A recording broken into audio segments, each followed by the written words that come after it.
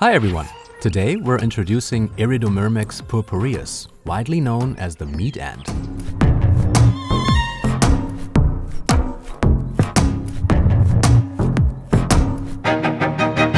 Iridomyrmex purpureus is native to the vast and unique landscapes of Australia.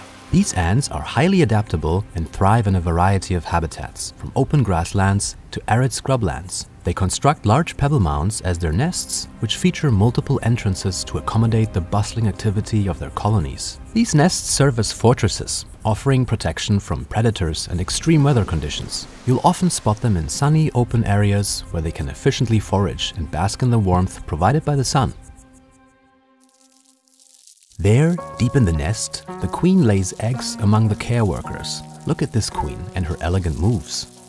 This vibration here is the sign that an egg will soon see the light of day. Here we go, ladies and gentlemen, the queen is laying.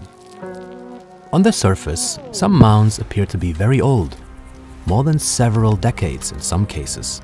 That being said, let's get a more detailed picture of how they look like.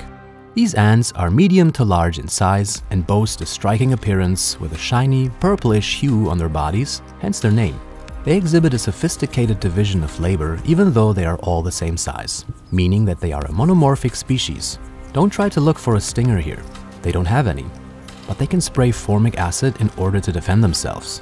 Interestingly, meat ant colonies can grow to enormous sizes, often housing from a few thousands up to 300,000 individuals.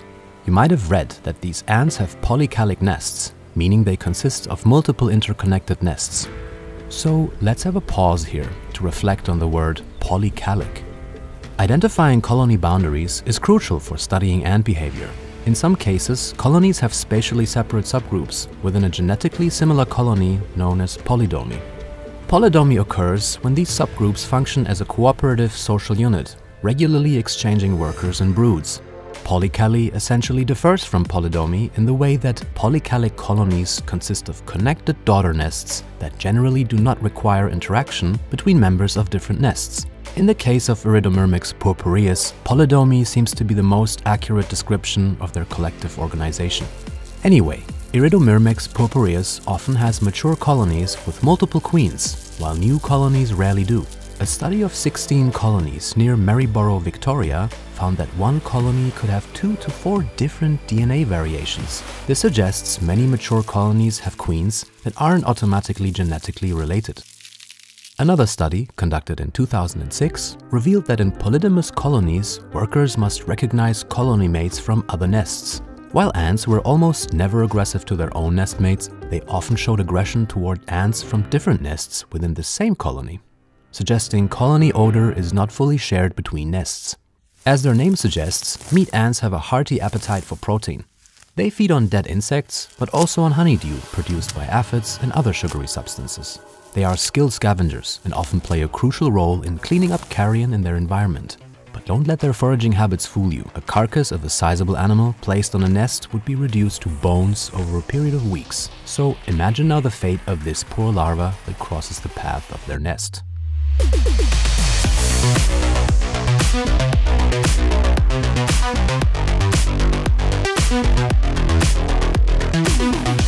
It will be quickly turned on its back and then brought into the nest alive.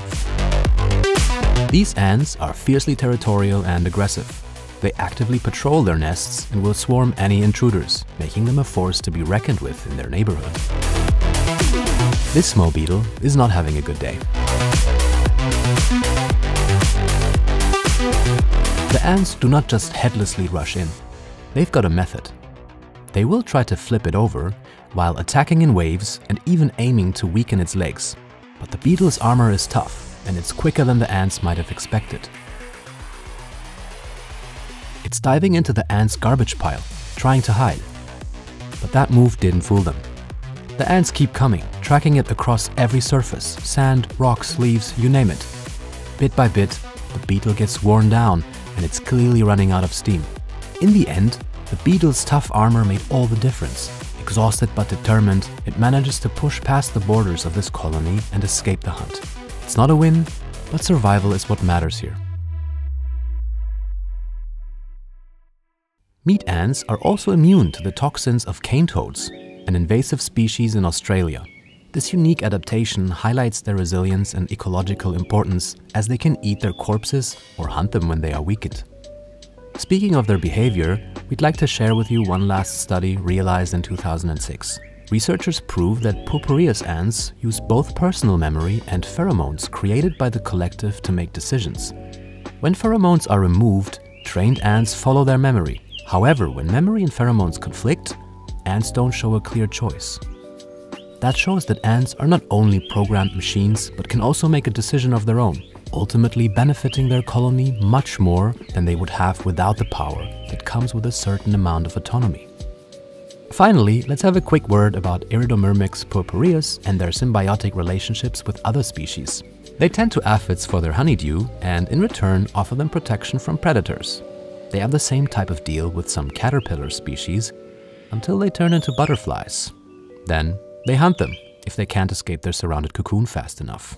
And that's it for today. If you enjoyed learning about the industrious Iridomyrmex purpureus, make sure to hit the like button, subscribe and ring the bell icon so you don't miss any of our upcoming content. Thanks for watching and we'll see you in the next one.